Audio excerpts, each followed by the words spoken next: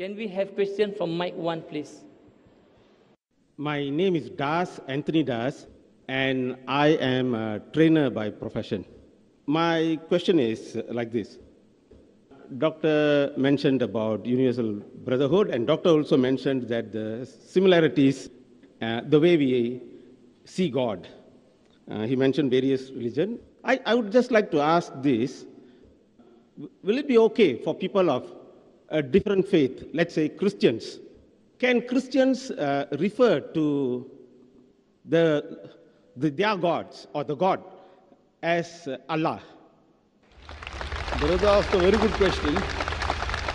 That can people of other faith refer to their God as Allah?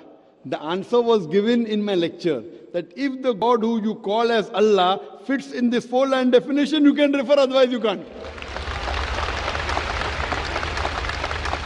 And I gave you a sample, a test, that there are some human beings in the world who call Bhagavan Rajneesh to be God. Now, when you put Bhagavan Rajneesh to the test of Surya class, it fails. So if you call Bhagavan Rajneesh as Allah, it is totally wrong. The same way the God you are worshipping. Which God do you worship as?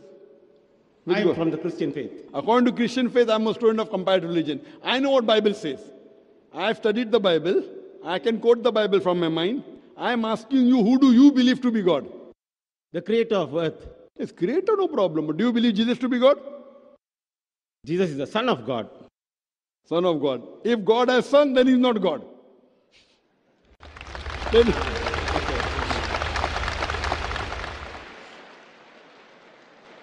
the Bible has got sons by the tons. If you read the Bible, Adam was son of God, Ephraim was son of God, Israel was son of God. All those who are led by the Spirit of God are sons of God. In that idiom, anyone who followed the commandment of God is a godly person. In that way, I have got no problem. In Hindi, we say, beta idhar aao. So no problem, beta. But if someone says, janawa beta, that means he is insinuating. So only calling son of God is a good word. But if you say begotten son, do you believe Jesus is begotten son? Jesus is the Son of God. So son of God, even Ephraim is son of God, Israel is son of God. So do you mean that Ephraim and Israel is same as Jesus, peace be upon him? I think it would not be fair to question in that manner, because if you were to see Christianity from a Christian point of view... Not Christian point of view. I see Christianity according to Bible point of view. Okay, if you want to understand any religion, go to the scriptures. If you want to understand Islam, don't look at me. Don't look at Muslims. You analyze the Quran and the Sahih Hadith. If you want to understand Christianity, you have to study the Bible. If I have to understand Hinduism, I have to study the Vedas and the other scriptures.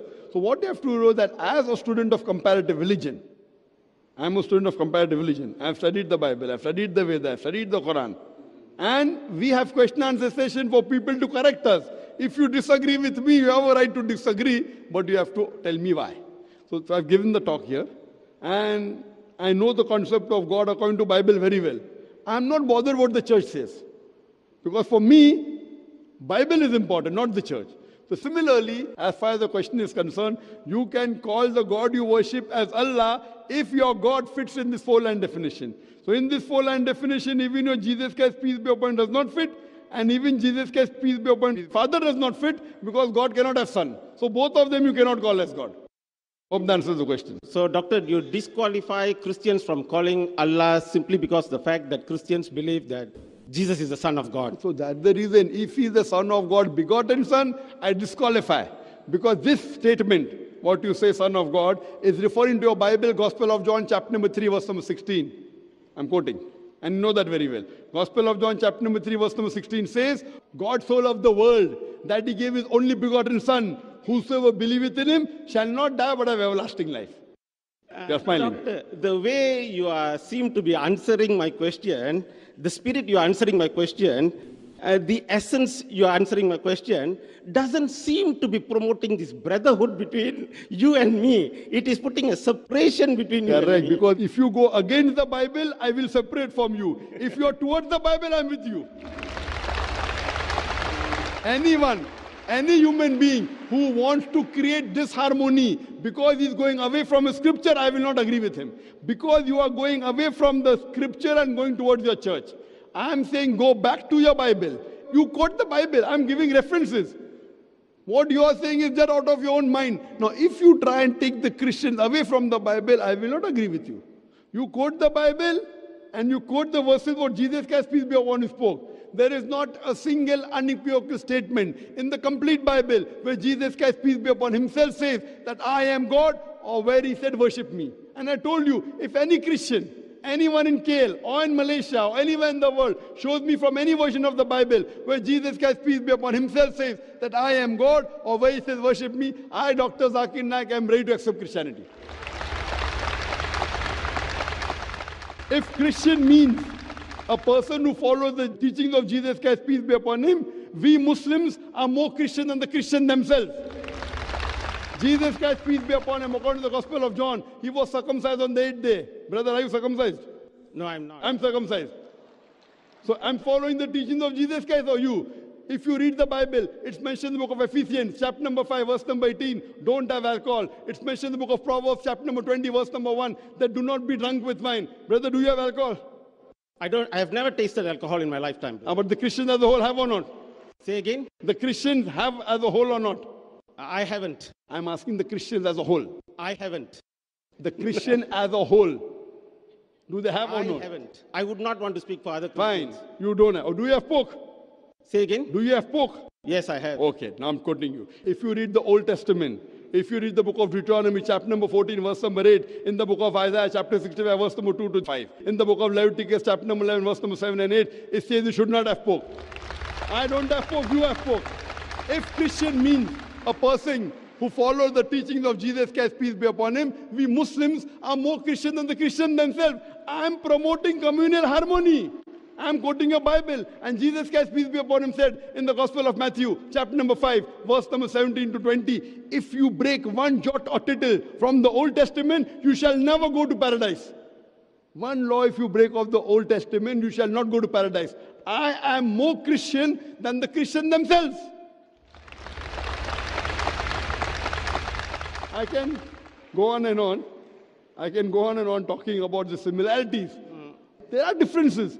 I am not here to talk about differences. I am talking similarities. But the problem is, if you say Bible is the word of God, why aren't you following the commandments of the Bible?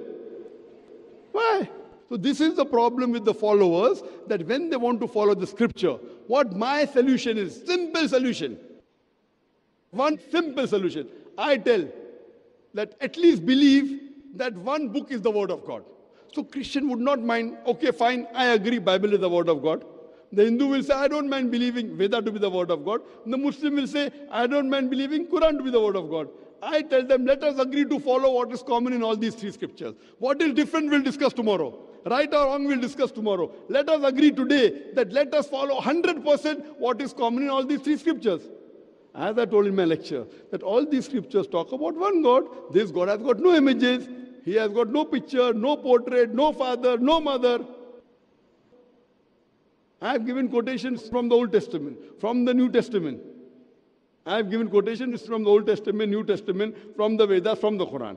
Point number one. Let us agree there is one God. Worship Him alone, not Trinity. Not triune God, one God.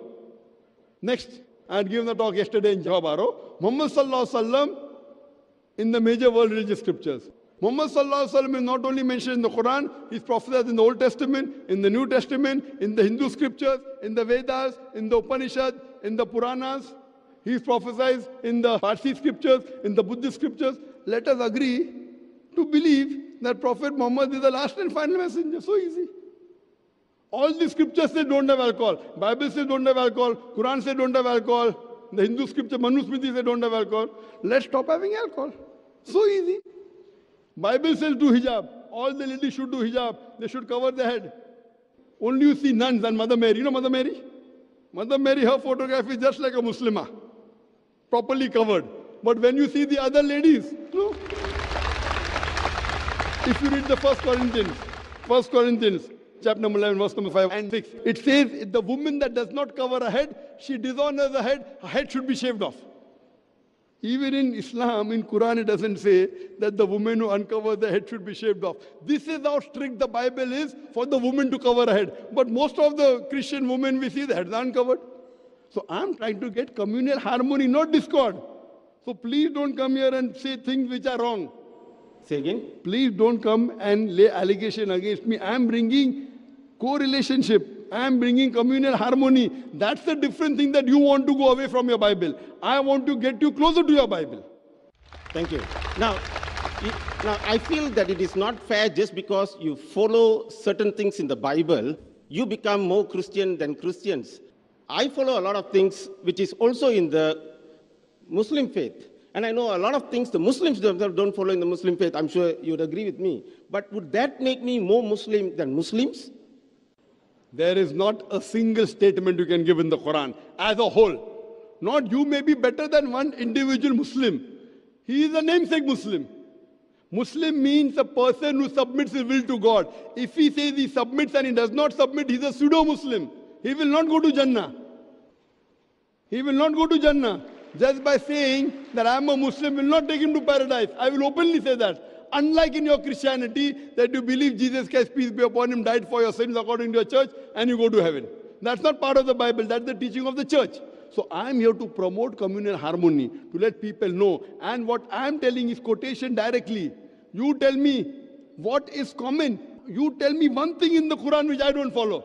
Show me one thing. Tell me one thing. One thing in the Quran. I can see something common in what both of us are saying. Sorry?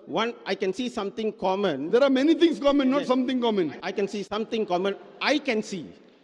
I didn't say you can see. I said that I can see something common in what both of us are seeing. I can see that there are some Christians who do not follow Christianity as well as they should.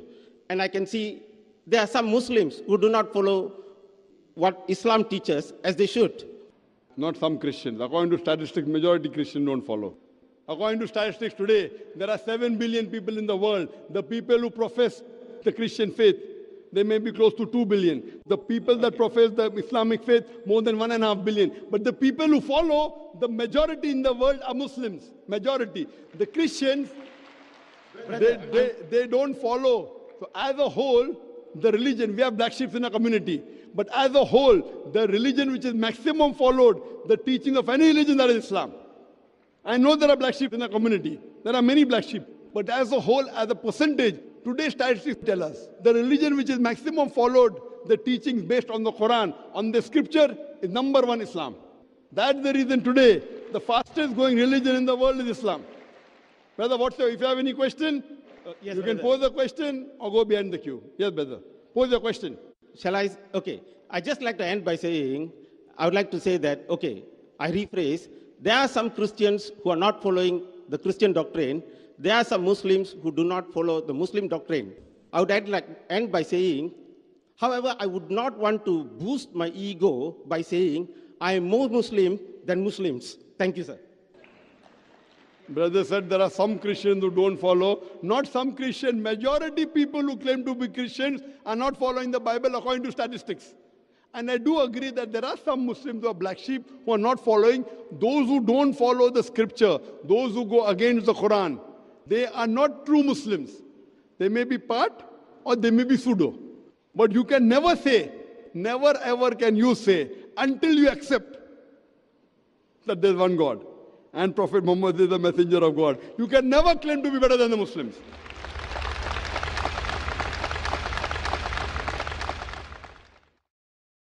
Many people are utilizing the assistance of the jinn to assist them in their performances and everything. People don't realize these things. This is a whole nother reality, especially many of the Muslims are very ignorant towards this fact. They don't understand that this is a whole nother element. It's just not something that's, friendly and things like this. No, you are inviting these things into your home on a deeper level. As some scholars refer to music, they refer to it as the Quran of Shaitan, Satan's Quran.